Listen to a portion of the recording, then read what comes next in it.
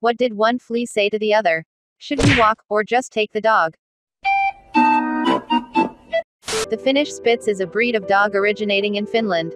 The breed was originally trained to hunt all types of game from squirrels and other rodents to bears. It is a bark pointer, indicating the position of game by barking, and drawing the game animal's attention to itself, allowing an easier approach for the hunter. Males are 17.5 to 20 inches tall and weigh 27 to 35 pounds. Females are 15.5 to 18 inches tall and weigh 22 to 30 pounds. The proper conformation is a square build, meaning that the length of the body is the same or slightly shorter than the height of the withers to the ground. The length of the body is measured from the point of the shoulder or forecast in front of the withers to the rump. Females are usually a little longer in the back than males. Both sexes should appear slightly longer in the leg than the back. The Finnish Spitz has a typical double coat which consists of a soft, dense undercoat and long, harsh guard hairs that can measure 2.5 to 5 centimeters, 1 to 2 inches, long. The outer coat should not exceed 2.5 centimeters, 0.98 inches, at the ruff. The coat should be stiffer, denser, and longer on the neck, back of thighs, and plume of the tail, shorter on the head and legs. Male dogs should sport a slightly longer and coarser coat than female ones, who have a slightly more refined coat. Puppies are often described as looking similar to a red fox cub. They are born dark gray, black, brown, or fawn with a vast amount of black.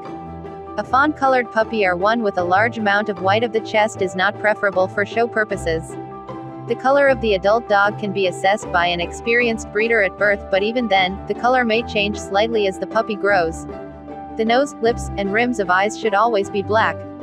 Finnish Spitzes are considered to interact well with people, and they are especially good with children.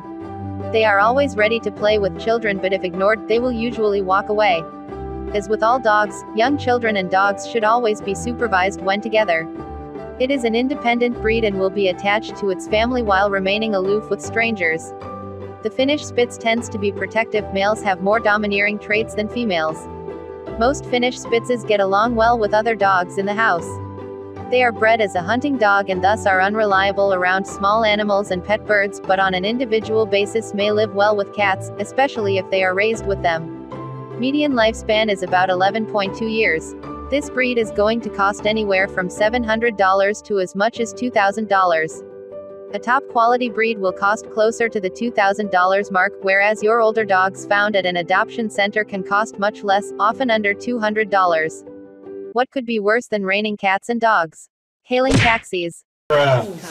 Thanks for watching and subscribe for more bad jokes and general knowledge about dogs.